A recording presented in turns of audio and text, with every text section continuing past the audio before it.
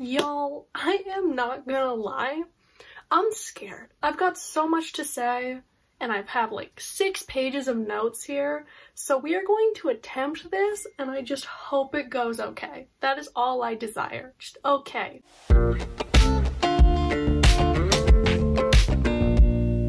Hi, my name's Bailey. Welcome to my channel, and today I am doing a review of Crescent City by Sarah J Maas. And this is not going to be a very positive review, I'm not gonna lie. I will say, I went from loving to hating this book within like 24 hours. I posted a vlog of me reading this book, and that vlog is all positivity. So if you really want to see me being super positive about this book, you can watch that. The reason I posted it is because I just put a lot of editing effort into it, so as much as I don't agree with a lot of my opinions in that video now, it's still up. If you watch that video, it's gonna seem like I have like a twin that's super positive and a twin that's super pessimistic and like kind of a dick, because I rated this 2 stars now.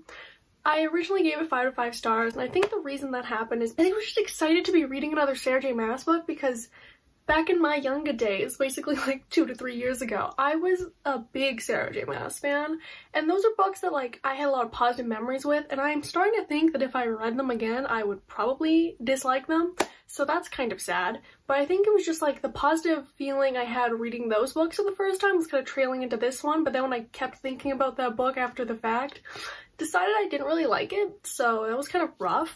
So I've completely changed my opinion. It was 5 stars at first, and now it's 2 stars, so clearly this review is not going to be that happy-go-lucky. I'm not going to do a non-spoiler section for this book, because we don't have time for that. I've got 6 pages of notes to go through, guys. We don't have time for non-spoilers. I'll give a synopsis of this book, and then that's it for my non-spoiler section, to be honest. So this book follows Bryce Quinlan. She is in her early 20s when this book starts, and she is just having a great time being a new adult and partying her way through life. And then one day her best friend is murdered, and the murder is allegedly put away. But then 2 years later, these murders start up again, and she is tasked with finding the murderer and cracking the case. And this dude named Hunt Athalar is, you know, her partner in crime, has to help her out with this. It gets a lot more convoluted in the middle, so I can't really say much more on the synopsis, to be honest.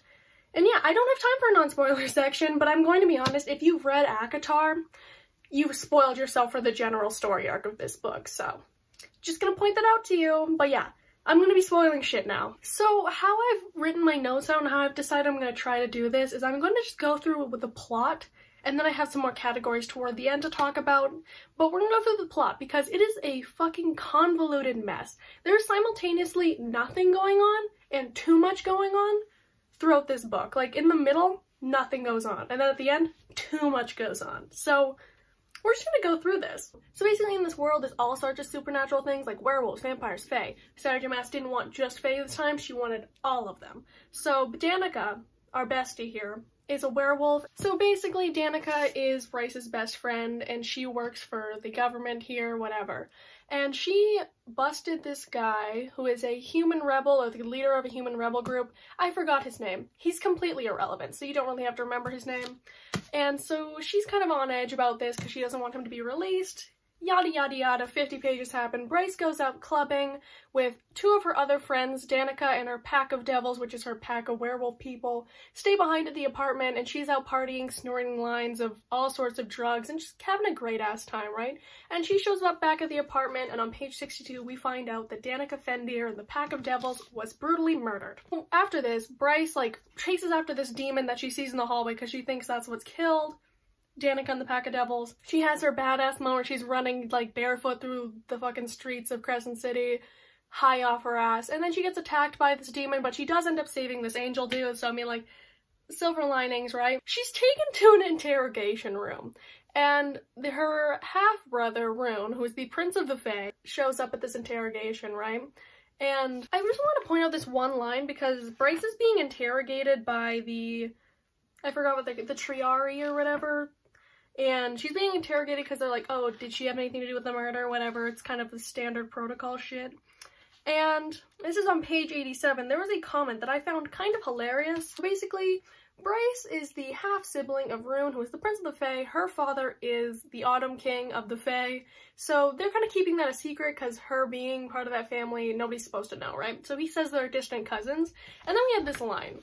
distant family. I heard the Fae like to keep their bloodline undiluted. And I was just like, Sarah J Maas, you don't want to say that because you're roasting your own OTP in your other series. Like, Rowan and Aelin from Throne of Glass are distant cousins. I'm like, maybe don't point that out because I remember the relation between Rowan and Aelin. Don't want to roast, you don't want to act like you're all in the know, you know what I mean? Because you wrote a couple that is distant cousins. So I guess it is true. The Fae like to keep their line undiluted. But these two aren't dating. They're not dating because they're half siblings, and that's too far. That's too much incest for Sarah J Maas. And there's a few lines in this book where she kind of low-key roasts a bunch of things from her other series, but then it's like, this book also falls into a lot of those categories, so I don't know why we're doing those little, like, self-aware jabs when you're still writing the same kind of stuff, but okay. So yeah, the alleged human radical dude is put back into prison because they assume that he was let out of jail and went and murdered Danica right after because she originally put him in jail, so he's put back in jail, and then we jump to 2 years later. And these murders start back up again that are similar and like the same as how Danica and the Pack of Devils died. So Micah, who is the governor, whatever, the big governor dude of Crescent City, he strolls up to Bryce's place of work at this gallery and he basically says, "You are so unqualified. I believe that you can do this. You are going to solve this case for me." And this is when Hunt Athalar kind of jumps in. He is a fallen angel. He was part of the Angel Rebellion back like 200 fucking years ago. And now he's a slave to the Republic and his magic is being kind of suppressed. So that's just some backstory on him. It's relevant later. So he is tasked with like watching over and making sure Bryce doesn't get herself killed while she's like trying to crack the case on these murders. And everything else with fucking Hunt is really irrelevant. Like he has this bargain with what's-his-face Micah to buy his freedom, basically. He has to kill the equivalent number of people he killed in the rebellion. So he killed like upwards in the thousands of people. So now he has to kill thousands of people for Micah so he can even it out and be free. I don't know. It's kind of irrelevant until the end and it doesn't really do much. So now they're on the case. They have to solve this case before the summit, which is when all these leaders congregate to talk about their issues. And so that's just over a month away when we make this deal with Micah. So that happens on like page 140.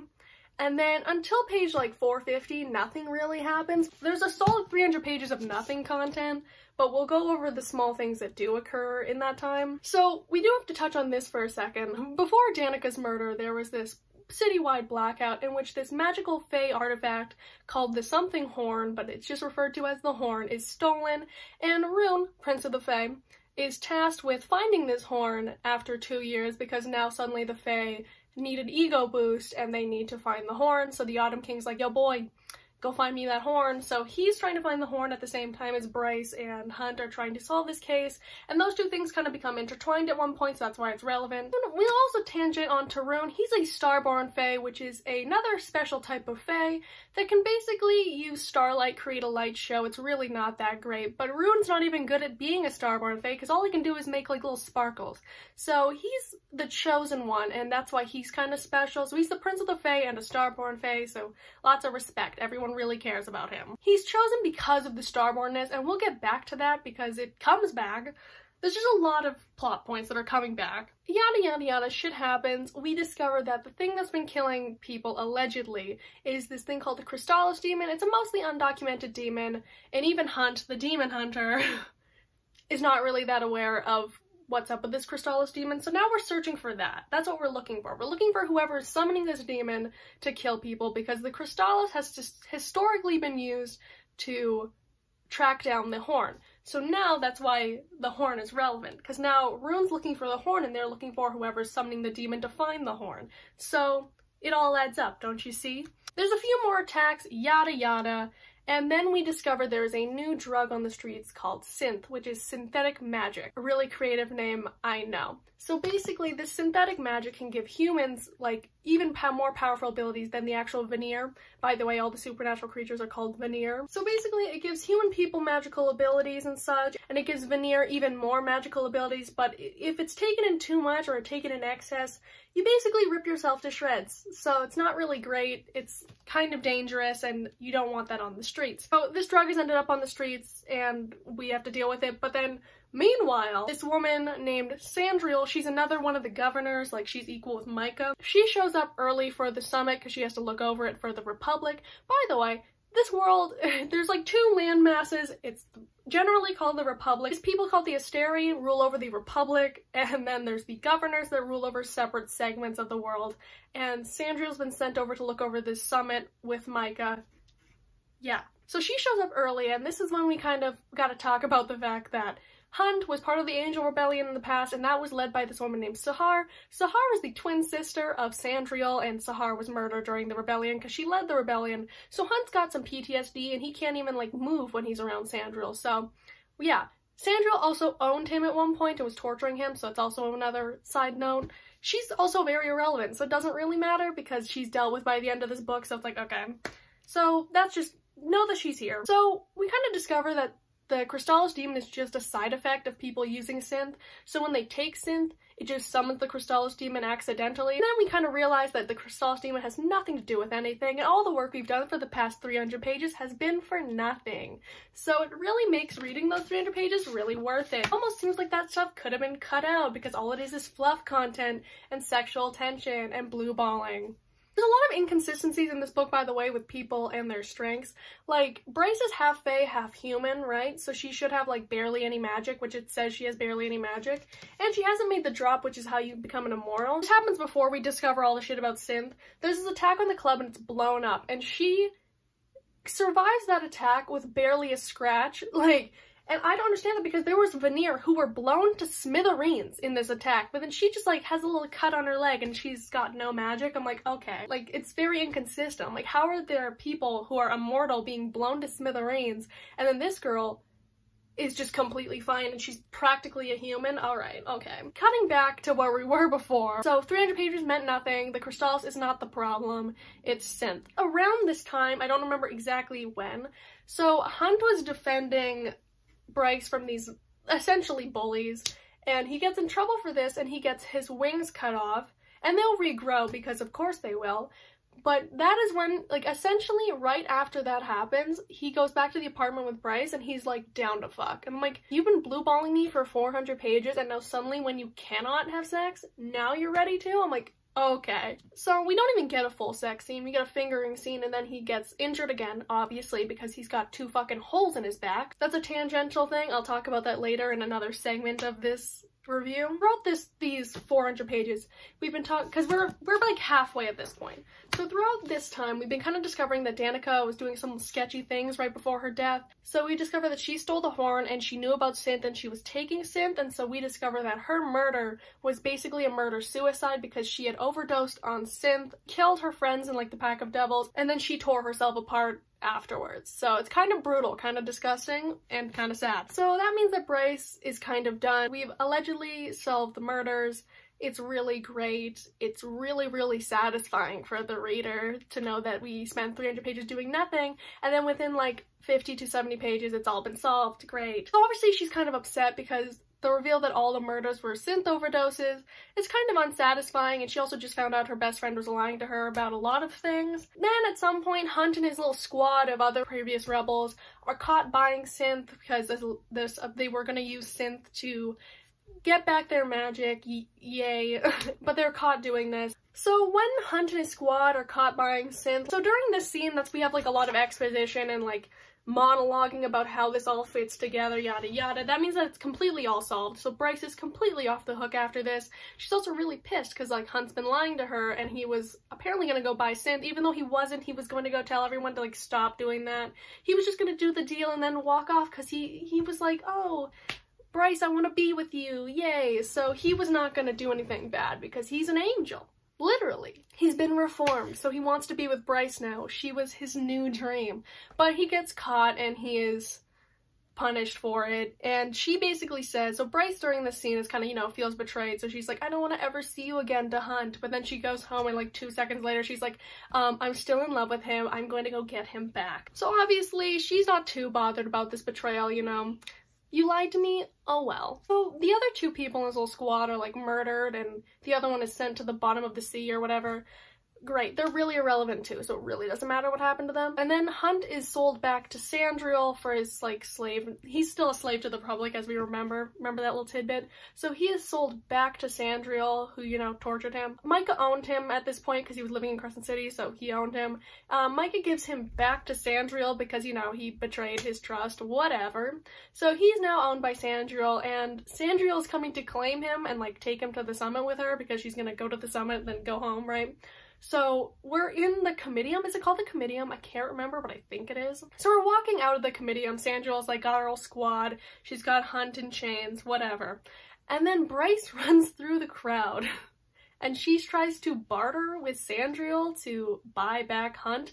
Now, this is the dumbest scene I've ever read, and it was so cringy because I'm just like, Bryce, you're stupid. Like, why would Sandriel want anything from you? You're fucking useless. She's trying to, like, give up her life, even though she's worth nothing compared to Hunt. Hunt is a trained warrior. She's got a vendetta against him, and he was a rebel. So, like, there's no reason for her to let him go, and then Bryce still thinks she can barter with her and, like, buy him.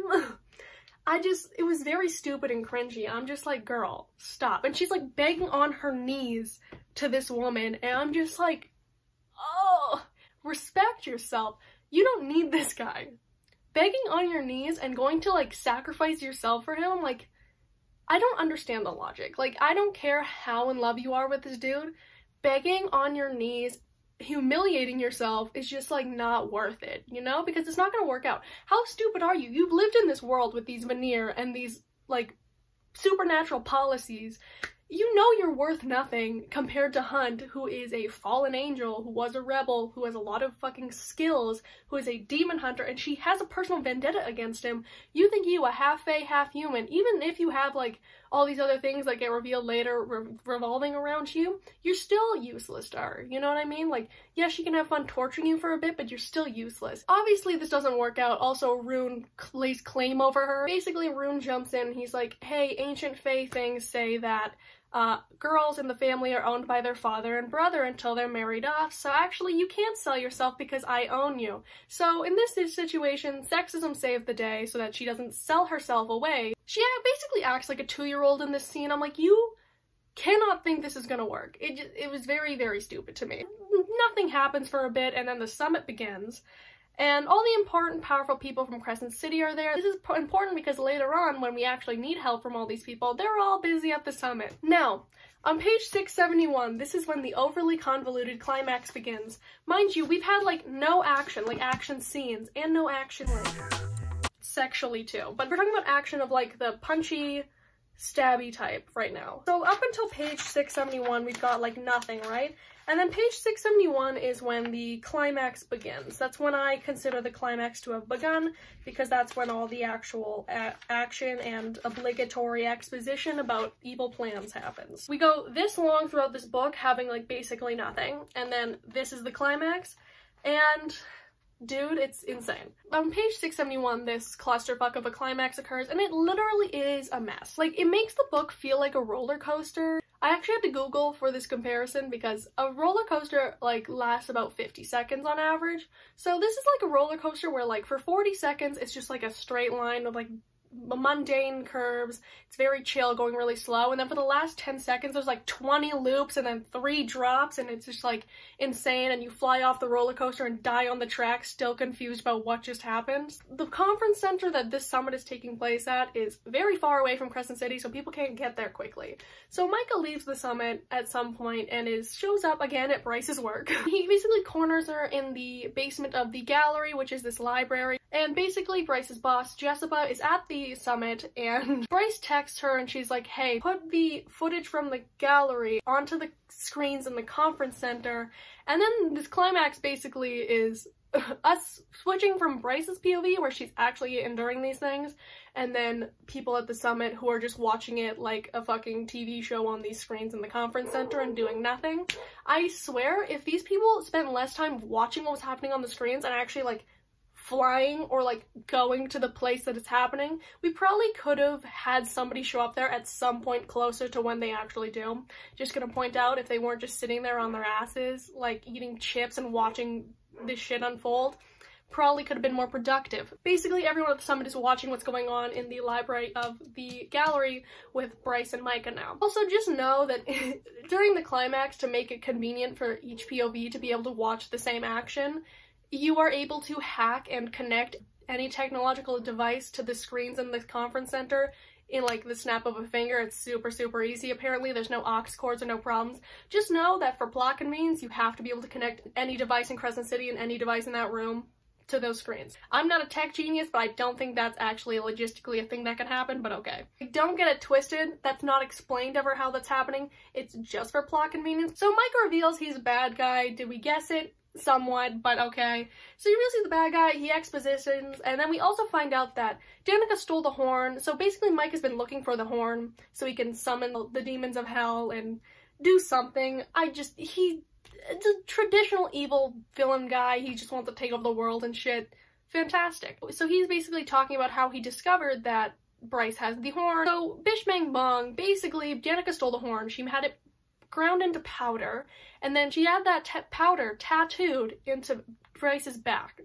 So now Bryce is the horn, or she has the horn inside of her, so she's the horn now. So Micah discovers this, and he tries to activate the horn, so he injects her with synth, which is going to eventually kill her. I think the logic of this was that he had to inject her with synth to heal the horn, because the horn was broken when it was put into her back, and it's made into powder now. So that was to heal the horn, and then he needed to use his power to try and activate the horn, because he still wanted to open these gates to hell, right?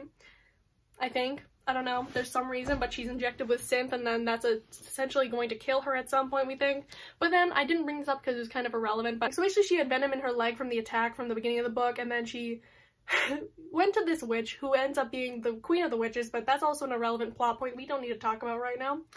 And then this witch made an antidote, deliver it to her like I think 100 pages before this, so it's just convenient that that was there, but that's in the gallery. So just remember that. But Micah is just counting on her dying from this, it's fine. So he activates the horn and we think nothing happened. He's just like, oh shit, nothing happened, I'm gonna try it again. So they start fighting.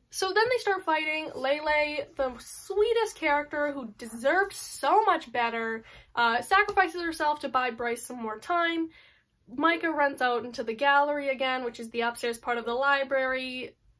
Bryce chugs the antidote to synth and then slices him in half and like vacuums his body up, and then he's dead. So basically that whole scene lasts all of 40 pages, because on page 710 she vacuums up the ashes of Micah's body and he's dealt with. So that evil dude's gone, don't have to worry about him anymore. But apparently we walk outside and his activation of the horn actually did work, and all of the gates of Crescent City, if you don't know, there's 7 gates in Crescent City.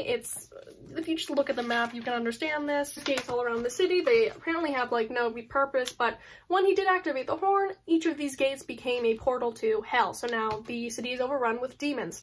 Great. So Bryce decides that she is going to be the savior of the world. So Bryce fights her way through the city overrun with demons and helps people get into these safe houses, and then she doesn't get into a safe house because she was being self-sacrificing and helping other people because she's just such a great person. Oh look, we have Acotar right here, just like proving my point even further, but I just wanted to point out here that Bryce's character, especially you can kind of tell in this scene, she's very much like Selena as well, the main character of Throne of Glass, Sarah J Maas' other series, and I think it just further proves my point of these characters all being very similar to all of Sarah J Maas' other characters from her other series. Bryce does this thing that Selena does often where she has like secret plans that she hasn't told anybody, and then she reveals them, and it's just like such a cool reveal. And she does that in this book, and then she's also super self-sacrificing like this, like where like it's like I guess it's a good quality, but it's also one that like a lot of her other main characters, especially Selena, exhibits, and it's, I don't know. Just thought I'd point out that this is another example of her being very similar to Sarah J Maas' other characters. Just check in with the summer people. They're still sitting around and watching all this occur like dumbasses, so just gotta check in with them. So Bryce walks up to the Heart Gate, which is in the center of Crescent City, and she reveals that she is actually a Starborn Fae. And instead of being a shitty Starborn Fae like Rune, she can actually summon like all of this starlight. She's a special Starborn Fae, and she's the actual chosen one. Now, this was one of the biggest disappointments of the book and kind of made me start hating it after a while, so we'll come back to that. But basically, she's a Starborn Fae. She closes the one portal to hell that is in the heart gate, and that's all great, but she's used a lot of power, so she kind of like sits down on the ground and she's passed out basically because her power has been over-exhausted at this point. Now, even though she's closed one of the gates, all the other gates are still, you know, shooting out demons left and right. So the Asteri's guard of people, their soldiers, roll up to Crescent City with nukes, and they're about to nuke the city. So Hypatia helps Hunt get his stolen magic back. He kills Sandriel. Again, she was irrelevant. It really doesn't matter. And then him and the whole crew, him, Rune, and Fury, and I think Therion? I think Therion was there too. They get in Fury's helicopter and they fly away to Crescent City. Fury was irrelevant in the whole book, by the way, too, but she's one of the friends that was clubbing at the beginning. So the Asteri are gonna nuke the city now, and they're beginning to do so, so they're flying over as quick as possible to try and save the city, but most importantly save Bryce, because who gives a shit about the city? We care about Bryce. And then there's this one nuke that is going straight for Bryce, and Hunt jumps out of his helicopter, dives down, and gets absolutely obliterated by this missile. Bryce survives again. No damage to her, she is intact, but dude, Hunt is destroyed. And this is another one of those things where I'm like, this guy should be dead as hell. These missiles make it so that Veneer cannot heal as quickly. So basically, if you're hit by one of these or in the vicinity of it, you're dead as hell. So let me give you the actual description of what happens to this guy, because he should not be alive. Like, I'm sorry. He should be dead as fuck. Basically, her legs are in a bit of pain, but she's okay, so Bryce is completely fine. Oh, and then she looks behind her to see what was like, I don't know, she looks behind her. I don't know why she does, she just feels like she should. And this is what she sees. Hunt lay sprawled on the ground, his back a bloodied, burned mess, and his legs, there was nothing left of them but ribbons. Nothing left of his right arm but splattered blood on the pavement. And through his back, where his wings had been, there was a bloody, gaping hole. This man has no legs left. It means he's bleeding out of the stumps where his leg used to be. He has no arm, bleeding out of where that was. There is a literal hole through his chest. And he survives the book. He is not dead. Are you kidding me? This dude, I don't care how magical you are dead as fuck if that happens to you. I'm sorry. You can't try and tell me that man is not dead at this point. And I was like, oh, maybe Sarah J Maas is gonna kill him. But she doesn't. She does all of that to him, and he survives. That was just ridiculous to me. I'm sorry. You can't tell me that man should not be dead, because he should be. Because of this, Bryce is thinking, oh, I gotta save the city, yada yada, I have to save my boyfriend. So she goes over to the gate, puts her hand on it, she's like, I need to make the drop, I need someone to help me make the drop. And shred of Danica's soul that's left, which is in the bone quarter, we don't need to talk about the bone quarter, it really doesn't matter. But she basically makes the drop with the essence of Danica's soul as her anchor, but dead people can't anchor you, so she makes a solo drop. And this is another part of the plot which is so dumb. Again, this is all the climax. This is happening within like 150 pages. So she makes the drop, and this should be impossible for her to complete, but it happens. But during her drop, so she should have no magic to inherit while she makes the drop because she is half fae, so she has like barely any magic. So she makes the drop, but since she is touching this gate, which the whole thing with the gates is that you have to give it a drop of your power to make a wish, basically, or to communicate with another one of the gates, which is their actual purpose. But basically, over the years, like, thousands of people have put their hand on the gate and given a drop of magic to it. So since she's holding onto the gate and she's worthy, she inherits all of the magic out of this gate, and she makes a drop that is so far beyond where she should be dropping to, and inherits so much fucking power. She's even more powerful than the Autumn King, so she becomes one of the most powerful beings. But she only gets to have this power if she, like, completes the drop and makes the ascent and, like, doesn't die, because if you don't make the ascent quick enough, you die. So she should die, but we'll get into that. So basically, she touches the gate, drops, becomes a Mary Sue. That's what happens here. But once you make the drop, you only have a few minutes to make the ascent or else you die, because when you make the ascent, your mortal body dies and you have to ascend back to your body to make it immortal and to, you know, become immortal.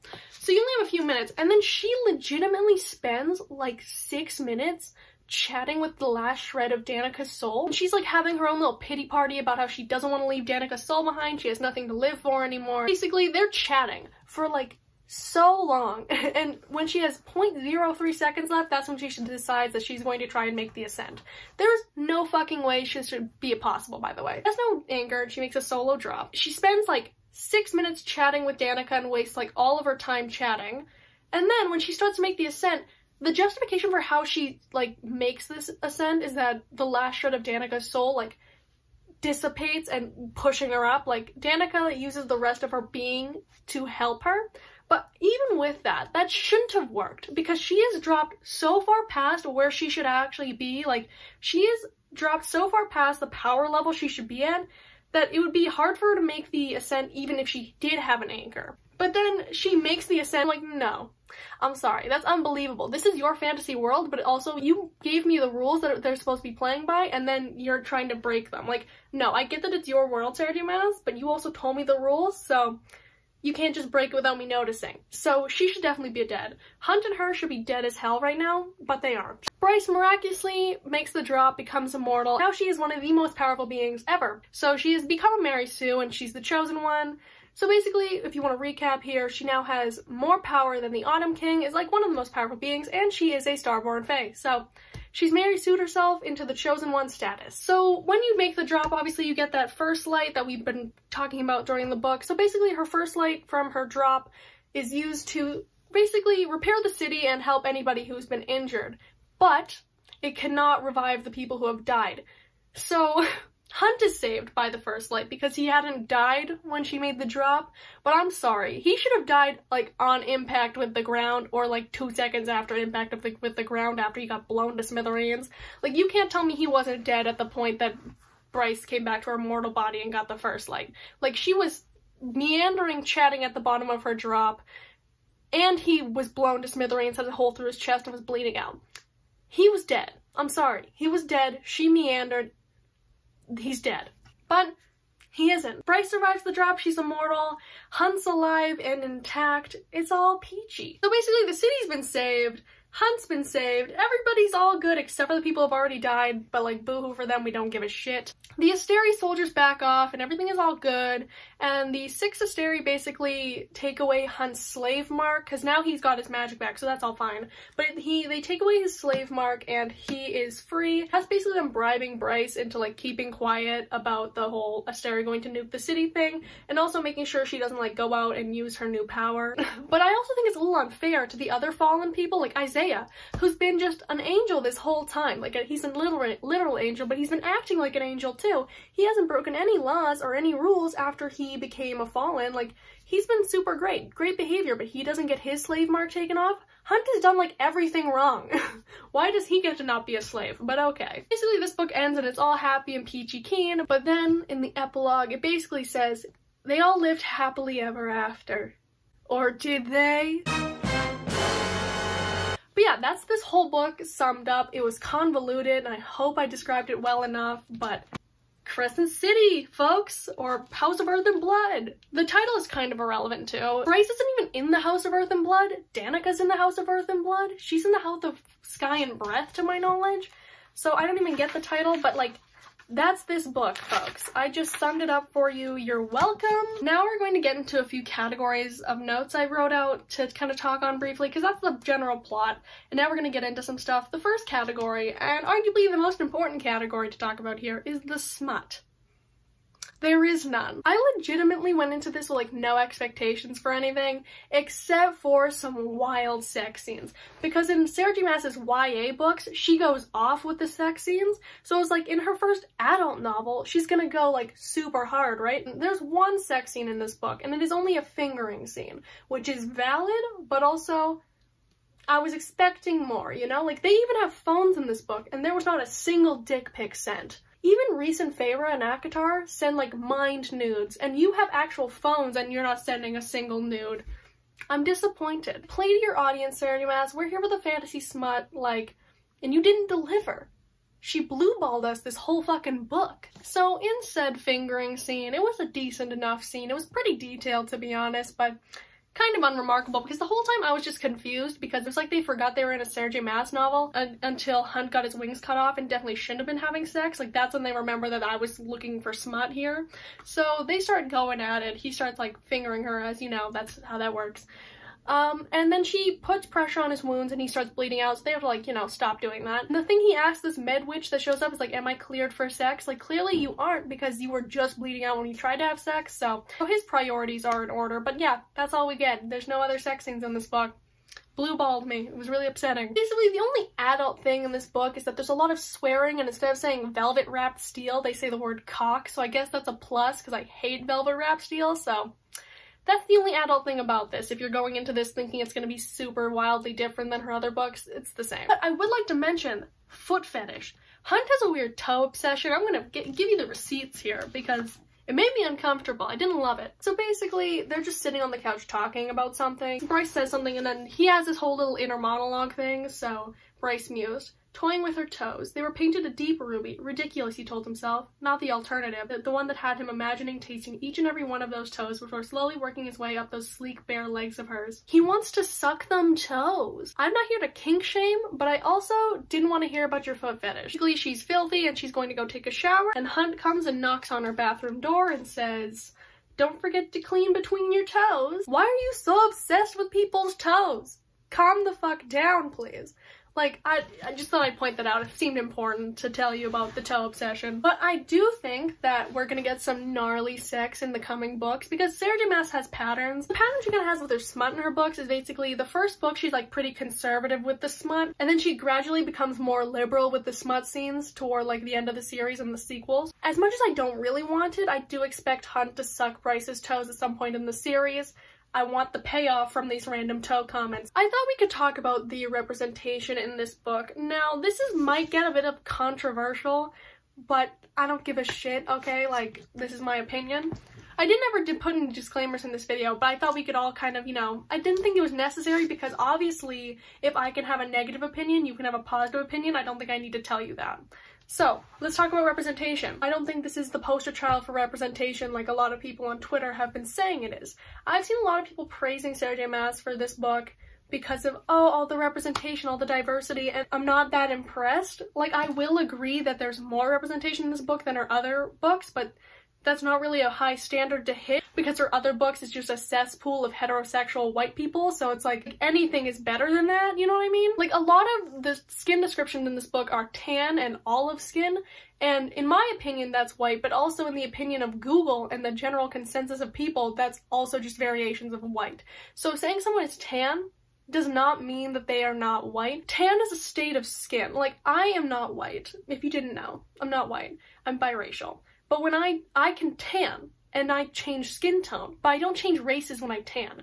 Tan is a state of your skin when you sit in the sun. White people tan, or they burn, but some white people tan, and they get slightly darker, but they're still white. So tan is not a term for someone who's not white. Tan people are white. Olive skin is also white. Sorry to say. Google agrees with me. Still white people. That's not representation. That's just variations of white. Bryce, she's described as being gold dusted, which gold dusted is a horrible fucking term. Like, what does that even fucking mean? She's very clearly light skinned still, which is definitely fine. I think that you need representation of light skinned people, but I also don't think we should be acting like this book is the poster child for all sorts of representation, because like there's a slim amount to no dark skinned people, and if there is any, they're not main characters. So it's like, you have some more diversity, but you're not that diverse, if we're being honest. You are doing, like, the bare minimum. You're like, oh, they still have to be, like, light skinned, because I still want them to be close enough to white. Also, I'd like to point out the LGBTQ representation. It's also little to none, to be honest. Isaiah has a boyfriend, which is great, so he's gay, and then it's also offhandedly mentioned that Juniper and Fury are together, which is, like, great. Let's go, lesbians. But also, it really doesn't matter to me because they both have zero personality and are relevant to the plot, so I guess they're perfect for each other. In general, I think that people praising this book as, like, such a diverse novel with everybody being represented is a little bit of a jump, because, like, yes, in comparison to the cesspool of heterosexual white people that all of her other books are, this has more diversity. I feel like people see this compared to like all of her other books that are so not diverse, and they get wet because they're like, oh my god, bare minimum diversity, thank you, queen. And I'm just like, try harder, please. So now we're gonna kind of get into the world building and the writing and the pacing of this book. I'm gonna put this down for a bit because it's heavy. Well, as I said before, instead of only fae in this book, we have all sorts of magical supernatural creatures like vampires and werewolves and still fae. You have to keep the fae, and there's angels and such like that. But despite that, this book is just like Acotar with technology. Crescent City is basically just Valeris with phones and like supernatural, kinky bachelorette. If we're talking about in general the writing of this book, it is adult, but it is no different than her YA books. The only thing that I found different about this book is that there is excessive swearing, but also instead of using euphemisms, they say the word cock. Those are the only differences between this book and her YA books. I would also like to say that all of her characters in this book read the same as her teenage characters from Throne of Glass. That's not to say that these characters are written immaturely generally, it's more to say that the 16 and 17-year-olds in Throne of Glass are written as 25-year-olds. 16 to 17-year-old Selena acts like a 25-year-old, so when you read Bryce, who is an actual 25-year-old, her adult actions and thought process don't seem that different than her other books because her other characters aren't acting like teens, so I think that all of her characters kind of act like new adults, so there's really no jarring difference between this book and her other books. So if you're like scared of picking up this book because it's adult, there's like no difference between this book and her other books except for this one is preposterously long. So don't be worried, like it's not gonna go over your head at all. It's the same. I don't have much else to say about the world of like the world building. It's really not that, like, it doesn't strike me as anything I really need to talk about, like, except for the fact that when werewolves are in their wolf form, they can speak. That was very strange. Like, at the beginning of in the beginning of the book, when Danica and Bryce are walking together, and Danica is walking with her in wolf form for, like, some reason, she's, like, speaking English to her out of her wolf mouth, and I don't know, that was kind of strange. Didn't really love that. It felt like a drug trip. I'm like, is the wolf talking? The last thing I have to say about writing before I get into like the pacing of this book is alphaholes. I have accepted that Sarah J Maas is going to keep saying female and males. I've just accepted it. She's going to keep doing it in all of her books, but alphaholes is the nude phrase that she's come up with that she wants to say constantly. Alphaholes, if you want a definition, it's just like a possessive and aggressive veneer male. And I'm like, that's all of your characters, Sarah J Maas. Even the ones who are acting like, or trying not to act like an alphahole, are acting like an alphahole. I hated that term. I hope she, like, loosens up on the term in the next books in the series, because I have to read the rest of it. I'm a completionist, but I cannot stand the term alphahole. It made me want to lose my mind. It also seemed like Sarah J Maas trying to, like, shove down our throats that, like, Bryce is a feminist, she doesn't need no man, but then she also, like, will sell her soul for a man, so it's kind of inconsistent, to be honest. So, I'm not gonna lie to you, the pacing of this book was horrendous. What happened from page 1 to page 150 is basically Danica dies, and then we jump to 2 years later, the murders start up again, Micah puts Bryce on the case. So, that's basically everything described in the synopsis happens up till page 150.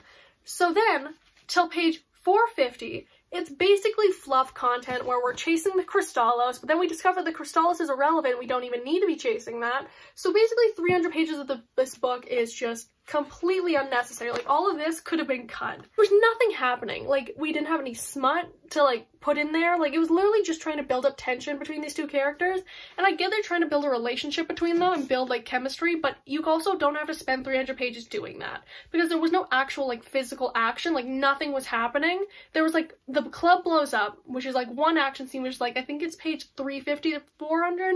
I think that's one that happens. So it's, like, you have hundreds of pages where no action of any sort, no steamy action, no physical action is happening, and it's basically nothing. It's all fluff content, and it could have been cut so easily. Like, the climax of this book is literally, like, I'll give it, like, 150 pages of this book is the climax, and it's go, go, go. It's a convoluted clusterfuck of just all sorts of action that didn't have a lot of build-up, because it was just like 1 second we're doing nothing, and the next second we're fighting demons and being blown to smithereens and making the drop and doing this and that, and it felt like it was not planned out very well. So I actually think that at most this book should have been like 400 pages, because so much of it was unnecessary. Like, this is literally an 800-page book, but nothing happens in, like, the middle, so I think that you could definitely have cut this down to, like, 400 pages.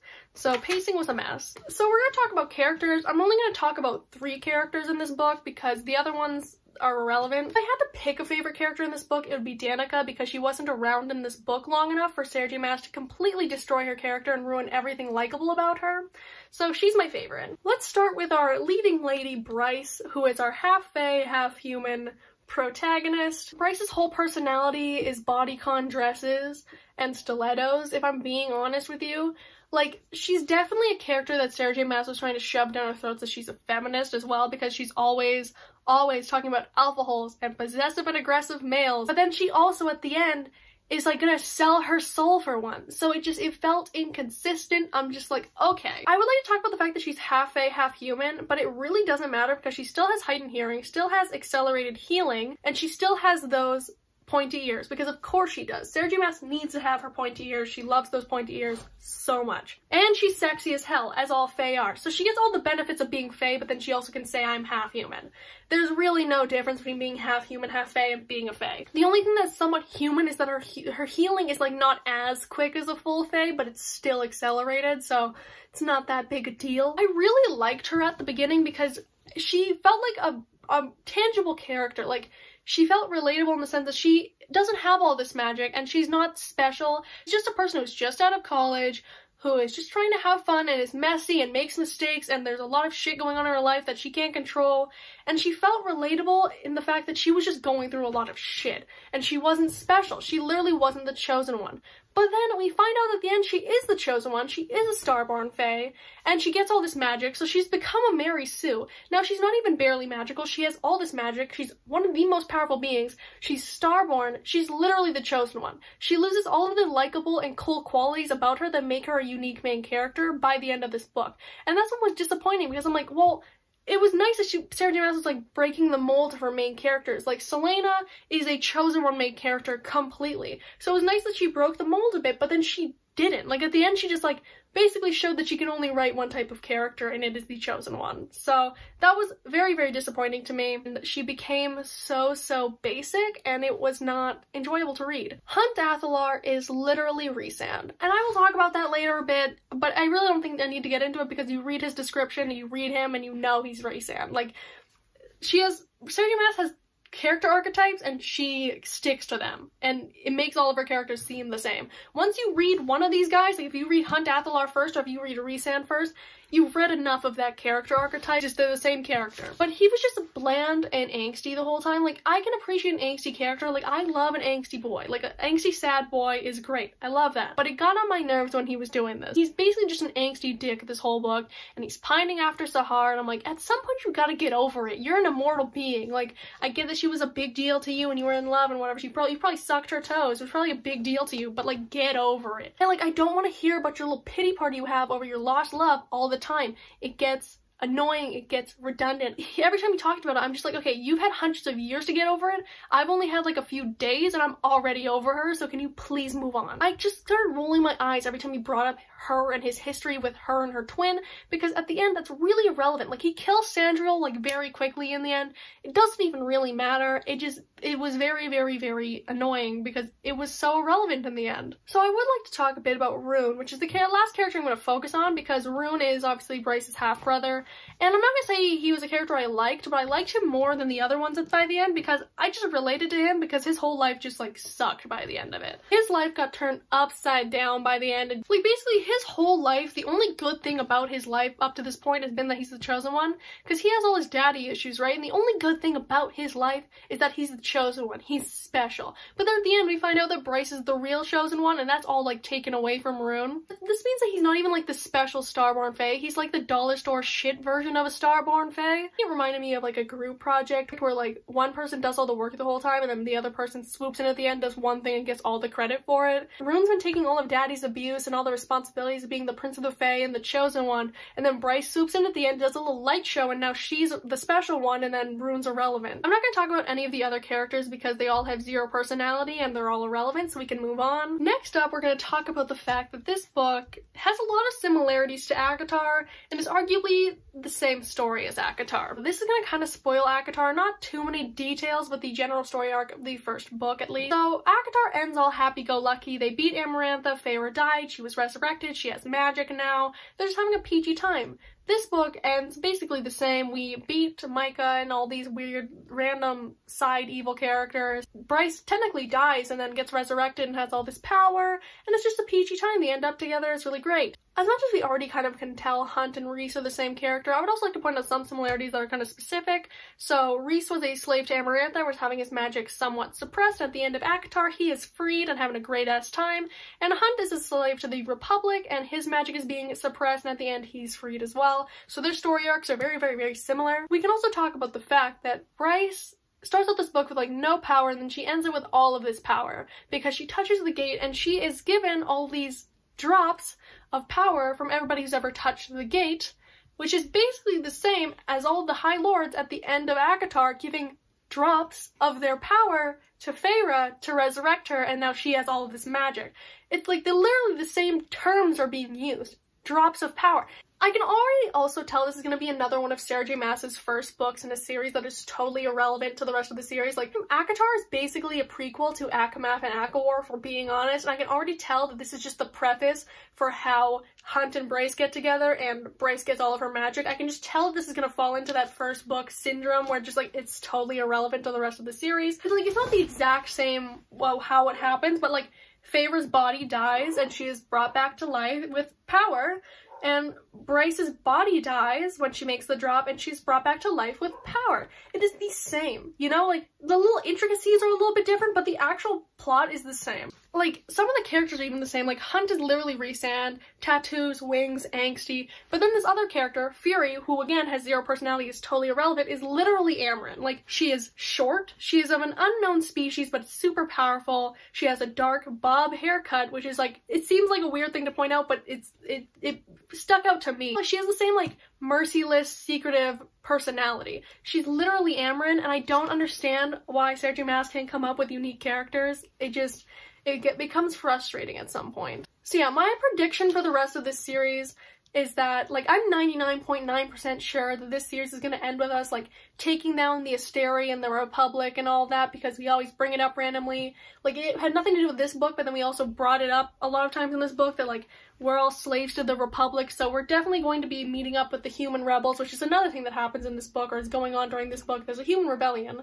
So I think that at some point we're going to be fighting with the human rebels to take down the Asteri. I know it's going to happen, so bet. And some final random thoughts I have about this book. The tagline of this book, "Through love, all is possible," this is like the main quote of this novel. I think it's dumb. I'm sorry. That quote is so unremarkable to me. Like, through love, all is possible. That's just saying, like, friendship is magic. Love is the most powerful magic of all. Like, that is such a basic tagline. That's like all of Harry Potter broken down is through love, all is possible. Like, what is this, My Little Pony, friendship is magic shit? Through love, all is possible is such a basic concept.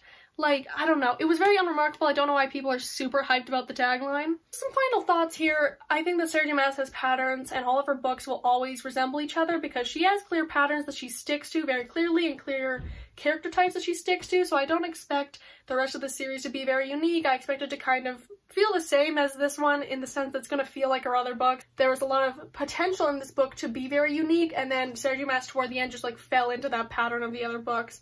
And I think that I've fallen out of Sarah J Maas's books. I think I've fallen out of that phase in my life where I am willing to look over some of the more weird and more tropey, stereotypical, and, like, strange parts of her books. So I think that if I reread those other books, and I probably will, to be honest, I'm not going to be as enthralled or impressed. I'm not going to have the same feeling reading them. Like, I was thinking about this the other day. I love Akamath a lot, but I think if I were to read it now, I'm not going to like it. I will be reading the rest of this series when it comes out, but yeah, this was not that remarkable to me, to be honest, and definitely could have been better. I hope this went okay, and if you've gotten to this point in this video, thank you so much for watching. Tell me your thoughts on this book down below, because I'm curious. If you want to see a contrast from this me with these feelings, 2 out of 5 star Bailey to 5 out of 5 star Bailey, you can watch that vlog. I think it's an interesting thing to look at, just kind of see how my opinions changed so rapidly, because right after I finished the book, like, I was already kind of, like, skeptical. I'm like, why did I rate this 5 stars? Like, I don't have the 5-star feeling, right? So then immediately after I started questioning it, and then, like, I kept questioning it until I'm like, damn, this is a 2-star book. So it happens sometimes, you know? You gotta just do some soul searching sometimes when you read a book, but that's this review. I hope it went okay. I want to do more reviews on my channel, so hopefully you enjoyed this. Thank you so much for watching. I've been Bailey. Bye-bye.